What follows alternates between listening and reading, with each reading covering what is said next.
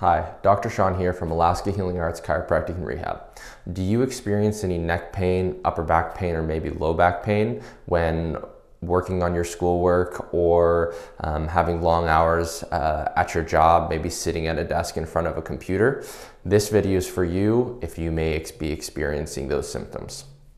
In this video, we're going to go over 3 primary ways that you can study more effectively, be able to spend a little bit more effective hours or effective minutes in front of your computer doing more of the work that you necessarily need to do.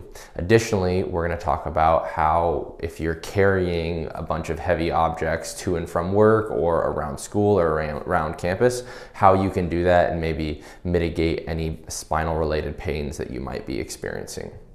So first, if you're someone that carries a lot of heavy objects, maybe it's a laptop, iPad, a binder with a lot of papers in it, in addition to those, or any textbooks that you might be carrying, making sure that you're using a backpack and not necessarily maybe a sling bag or a briefcase is going to be a better option to help manage the amount of weight that you're carrying and have that be primarily carried on your shoulders and your hips rather than pulling off onto one side of your body. Next, if you're spending a lot of hours in front of a screen, making sure that that environment that you're sitting at is properly fitted to you. So making sure that your monitor is adjusted, your keyboard is at the right position, and making sure that your chair is in the right position, and we're not maybe laying down on a couch, laying down on a bed if we're studying, or if we're at work, we're having a proper environment so that we can take care of our bodies when we're having to sit. Next is making sure that we're taking movement breaks. If we're having to sit for hours on end, maybe I'm in a classroom and I have an hour-long lecture, maybe halfway through that lecture I stand up, go to the back of the classroom and I walk around a little bit, or I stand rather than sit for that whole hour if I'm experiencing some discomfort.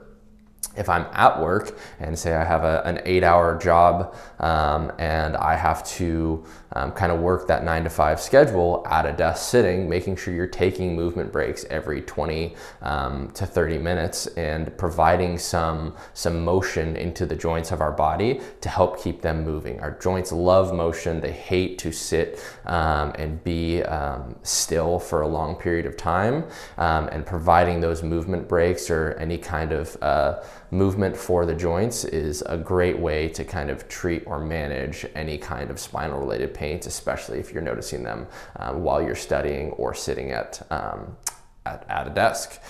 Future videos are going to come. We're going to talk about how to fit a proper backpack.